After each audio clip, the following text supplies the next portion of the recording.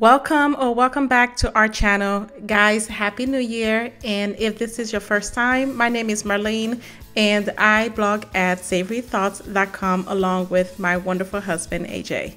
So guys, in this video, we are bringing in the new year with this Haitian, slow cook Haitian Tchaka recipe.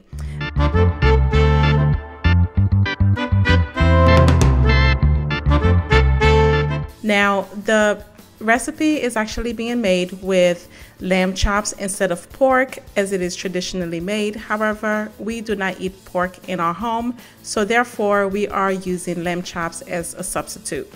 So to begin, you want to go ahead and soak your beans in corn, and for this we are actually using the Harmony beans, but you could also use large white the Harmony corn, but you could also use large white corn. So rinse your corn and your red kidney beans out and let it soak for 10 hours or overnight. Now, while that's soaking or before you start making your tchaka, go ahead and prepare your other ingredients. And we are juicing lime and lemon. If your lime or lemon is too hard for you to juice, I definitely recommend that you roll it a few times just to get the juices flowing and soften it up, and it makes it a lot easier for you to juice. As you can see, I am pressing down extremely hard when I am juicing the limes, because the limes are actually more difficult than the lemon. The lemon, the juices flow nicely, but the limes usually give us some problems. But that's okay. We'll get all the juices that we need from it. So go ahead and repeat that. So we are using 2 lemons and 2 limes for this recipe. So guys, once you are done juicing and hopefully your fingers do not hurt, go ahead and use a small strainer and strain the juice. So that way you do not have all the pulps and seeds into your tchaka. Yes, let me tell you, you do not want to miss out on the lemon and lime, because it's going to make all of the flavors from the Haitian épices and from the cumin just pop. Like I'm telling you, like it's delicious. It's absolutely delicious and warm.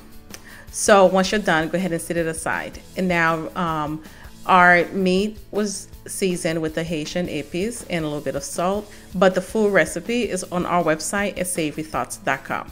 So when it comes to searing your meat, go ahead and use a large skillet.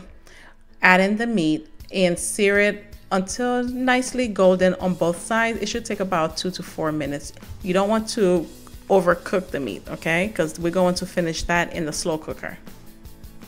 So for this, we are using about 15 to 16 lamb chops. You can get that at your local grocery store. Once you're done, set it aside and add in your chopped onions. We are using 1 medium onion for this. So go ahead and roughly chop it and place it in the skillet and allow it to cook or caramelize. Now, you do not want to rinse out your skillet, because all of that is just delicious flavor. Okay, that's just going to infuse itself into the onions and also into your Haitian tchaka. In the same bowl that we seasoned the meat with, go ahead and add in your broth, stir it around to get the remaining épice seasoning. So rinse out your beans and rinse out your corn and transfer that into your slow cooker. I'm telling you, this tchaka, guys, it is made with so much love. Your family is absolutely going to enjoy this. So once you're done, add in the caramelized onions along with all of the juices.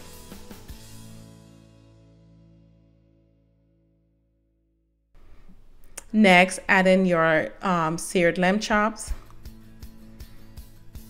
And don't forget to add the juices from that as well.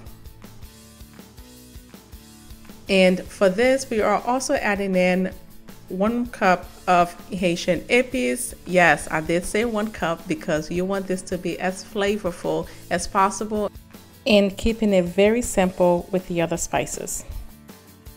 We are also adding in cumin seeds, but you can definitely use ground cumins if that's what you have on hand. And add in your a little bit of salt. We added about 1 teaspoon of salt, or you can add your salt to taste, and we use kosher salt.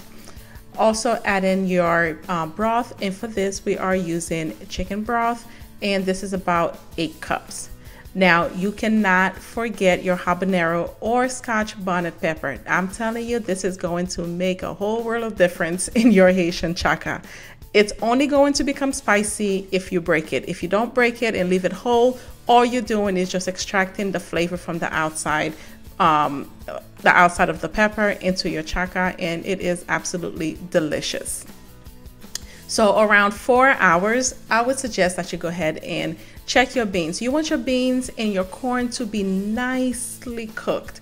You want your Tchaka to be nice and thick, and we achieve that by cooking and letting the beans and corn just release the juices and just do its thing, basically. So after you've checked it about 4 hours, just to stir it up, make sure things do not stick to the bottom of the slow cooker. Then cover it and continue cooking for an additional 2 to 4 hours, depending on how thick you want it. But don't forget to remove your hot pepper. I'm telling you, because the hot pepper or habanero pepper or Scotch bonnet pepper, it is very spicy, and I would not want for you to hurt yourself by chewing on this, okay? So definitely remove it and set it aside. So once you are done, transfer your delicious slow-cooked Haitian Tchaka into a large bowl. Enjoy it. And guys, if you need the full recipe, which I know you would need the full recipe to make this deliciousness, go ahead and head over to our website at savorythoughts.com. And we would love for you to also subscribe to our channel here. We are actually growing. Yay!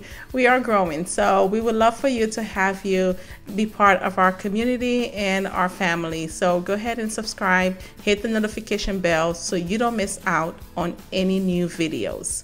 Cheers.